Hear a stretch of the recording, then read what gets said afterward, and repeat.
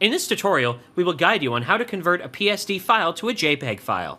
You can use various online converters to convert a PSD file into a JPEG, but a more simpler way would be to use Photoshop itself, so that the output is of the maximum quality possible without any pixel damage which might happen due to the conversion.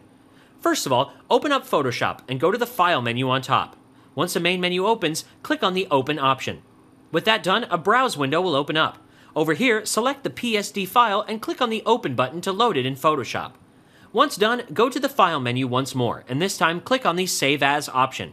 Over here, enter the file name. Set the format to JPEG from the drop-down list below, and click on the Save button. Over here, you can set the quality of the output file by moving the slider. Below, you can also change the format options according to your requirements. Over here, Baseline Standard is used to format the output file so that it is recognizable to most web browsers.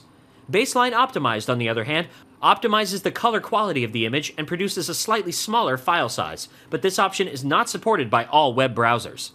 The Progressive option creates an image that displays gradually as it is downloaded, in a series of scans, and with the Scan option below, you specify how many. Once done, simply click on OK and you're done. The output file will be saved in JPEG format.